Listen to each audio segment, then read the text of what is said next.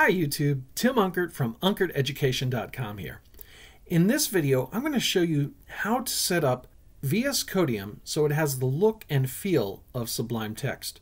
But first, if you like videos like this where I show you how to set up and install software, make sure to subscribe. Okay, with that out of the way, let's get started. So this is VSCodium with an HTML file open, and one thing you'll notice the difference between Sublime Text and VS Code is VS Code, the UI is a bit more busy. So the first thing we're going to do is get rid of the activity bar, and while Sublime Text does have a status bar, we'll get rid of that as well to kind of clean up the UI. We'll keep the mini-map.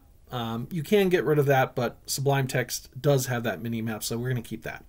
Okay, so I'm going to do Control-Shift-P, and I'm going to type in activity. And I get this option to toggle the activity bar visibility. I'm going to press enter, and that's going to get rid of my activity bar.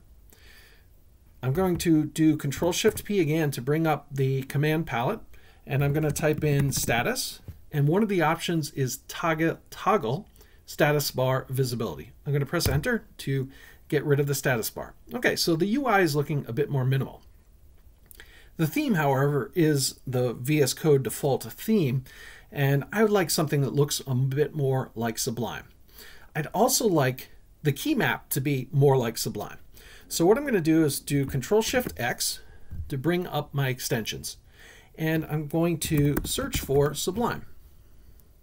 And the very first thing that comes up will be the key map. I'm going to install that package. All right, so we'll close that out. And then the next thing I'll do is install this next package, which is Sublime VS Code theme. I'll click install there, and I'm going to set the color theme to be Sublime VS Code theme.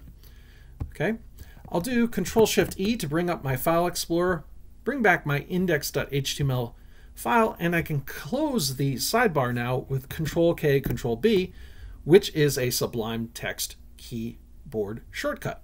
So now we have those keyboard shortcuts. We have the look and feel of Sublime Text, and we're good to go. One more thing you might want to check is to bring up the settings and check the tab size here. Sublime Text does have a tab size of 4. Just make sure it's the same. And yeah, you have VSCodium looking and feeling like Sublime Text. If this video was helpful to you, please give it a like, as it will help out the video a lot. Thank you.